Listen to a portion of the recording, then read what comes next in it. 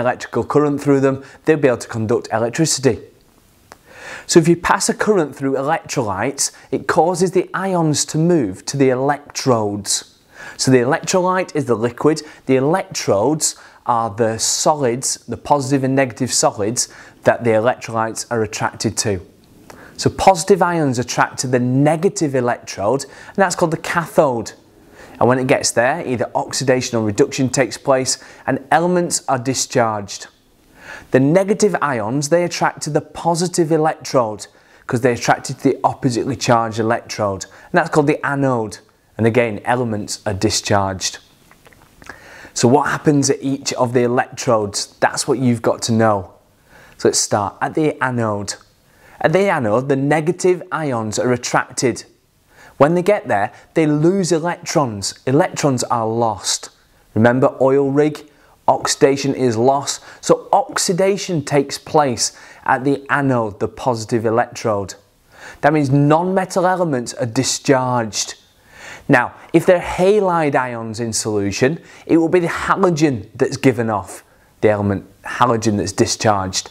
But if there isn't a halide ion there, then it's the oxygen gas that's given off at the electrode, at the anode. So at the cathode, the positive ions are attracted to the cathode. The electrons are gained at the cathode.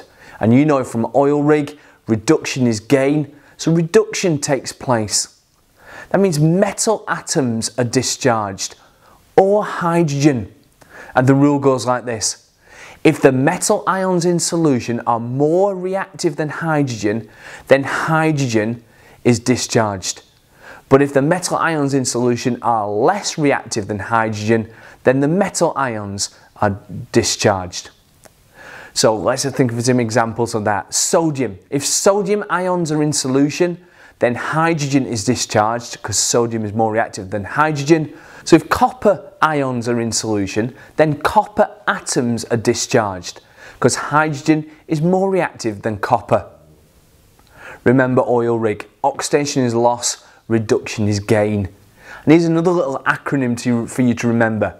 In an exam, don't panic, but remember panic. Panic stands for this. The positive anode, the negative is the cathode. Positive anode, negative is cathode. Don't worry about electrolysis, you can do it. Keep watching these videos to grow your confidence.